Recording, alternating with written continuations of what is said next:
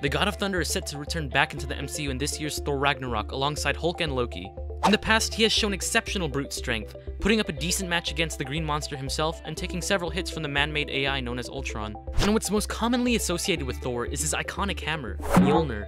Contrary to what's widely believed, the hammer doesn't weigh as much as one would think it would. According to Marvel themselves, the hammer weighs in at around 42 pounds. That's pretty impressive seeing that he lugs that thing around like a weightless dumbbell. But just how strong is he so that he could do that? Or how strong is the God of Thunder?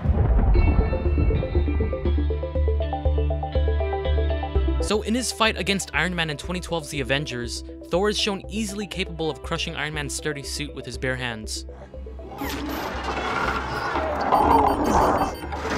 Now, the way the film explains what Tony Stark's armor is made of doesn't really make too much sense when you analyze it deeply. It's been stated that his armor went from an iron-based suit to a gold titanium one, but in a video titled The Science of the Avengers, posted by the Reactions channel, that's reactions as in chemical reactions by the way, not well, you know. Dr. Rachel Burks goes on to explain that it would be impractical for Tony Stark to be using a gold titanium alloy suit because it'd be way too heavy and inconvenient for flying. She claims that in the real world, Stark would most likely use a nickel titanium alloy instead, or nitinol, as it's strong and light. Well, the ultimate tensile strength of that kind of alloy is around 895 megapascals. To put that into perspective, the average human's bones each have an ultimate tensile strength of 150 megapascals. And if we consider all of the other elements that could be in his suit that Dr. Burks theorized, like graphite reinforced with carbon fiber, then Thor could literally crush around 5 human forearms all at once with one hand. Of course, he wouldn't be able to do that in actuality because, number 1, holding 5 forearms in the palm of your hand would be too tall to crush all at once, and number 2, superheroes aren't real. He also managed to lift his car back to the flying city of Sokovia, presumably with one arm too, as his other hand was holding onto his hammer. Most cars this size weigh at around 3,000 pounds, so doing that is exceptional, especially with one arm. In addition to issuing out force, Thor can take in quite a lot. During the Battle of New York, what's been universally praised as a comedic relief moment serves as a great display of Thor's anatomical strength too. After Thor and Hulk's little team up, we witness Thor get punched off the screen. And remember, we've seen what that one green hand can do. That's my secret, Cap. I'm always angry.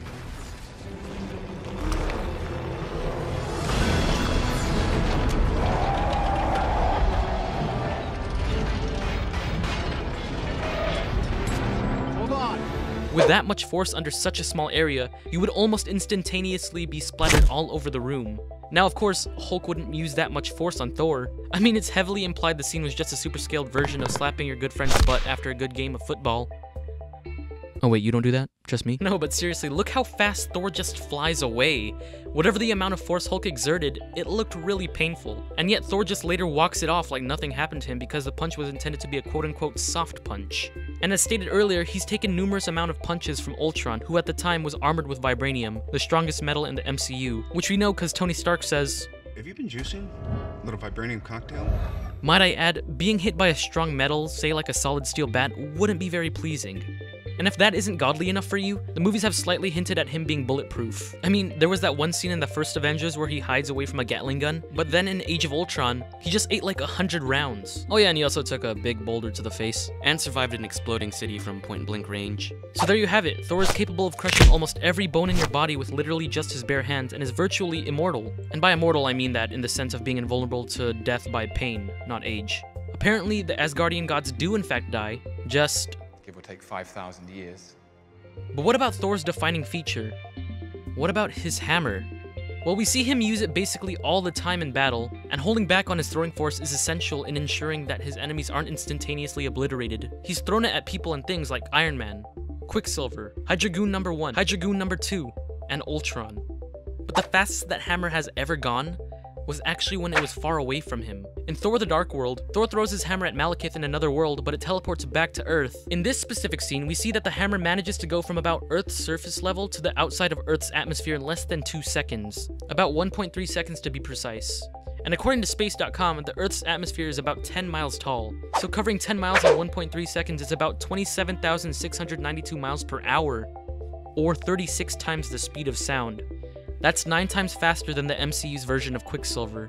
I'm not really sure as to why the hammer goes supersonic when it's far from its owner, Probably some sort of fancy magical homing device or something. But if you were to get in the way of the hammer's path during that particular flight, then you'd just be gone. Like, you just cease to exist. You wouldn't even be dead, bro. You just disappear. No, but seriously, it wouldn't be good for you. With that speed and size, you'd be dead in seconds.